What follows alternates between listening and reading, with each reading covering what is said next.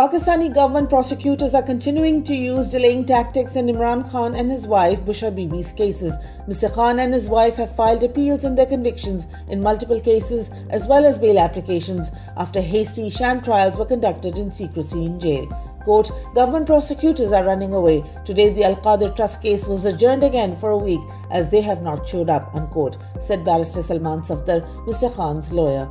Imran Khan has now been in solitary confinement for 268 days and has not been seen in public since his arrest.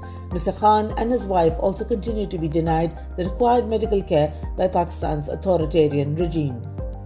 Hundreds of overseas Pakistanis in Toronto, Canada held a car rally demanding the release of illegally incarcerated former Pakistani Prime Minister Imran Khan. Hundreds of cars could be seen with the PTI flags and posters. Senior PTI USA leader Atif Khan was at the rally and called for the restoration of PTI's stolen mandate along with the release of all political prisoners. Quote, Imran Khan is struggling for our future generations, so it is the duty of all Pakistanis to raise our voice for Imran Khan, unquote, said one participant who drove for hours to attend the rally.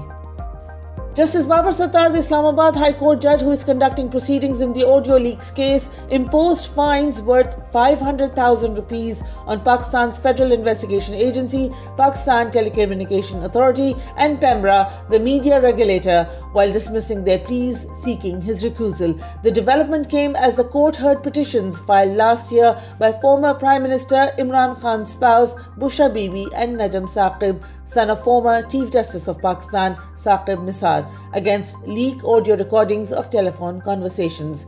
Justice Babar Sattar is also one of the 6 judges who signed a letter in which High Court judges detailed threats and pressure by Pakistan's intelligence agencies to rule in cases against Imran Khan.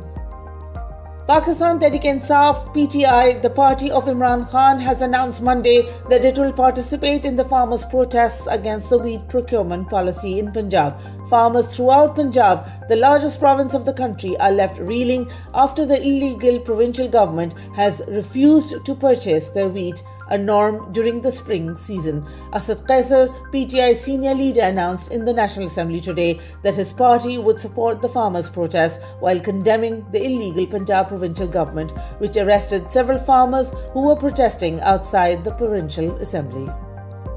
Global protests over Israel's genocide of the Palestinians continue from college campuses across the world to human rights conferences in Pakistan, while pro-Palestinian demonstrations and sit-ins are spreading at universities across the United States and in several campuses around the world. A young Pakistani questioned the hypocrisy of the German ambassador who was speaking about human rights in Pakistan. I'm shocked by the audacity that you are here to talk about civil rights, while your country is brutally abusing the people speaking for the rights of the Palestinians. You are directly inviting the Palestinians. Hundreds of students and staff at several US universities have been arrested while protesting against Israel's war on Gaza, which have killed over 34,000 people, mostly women and children.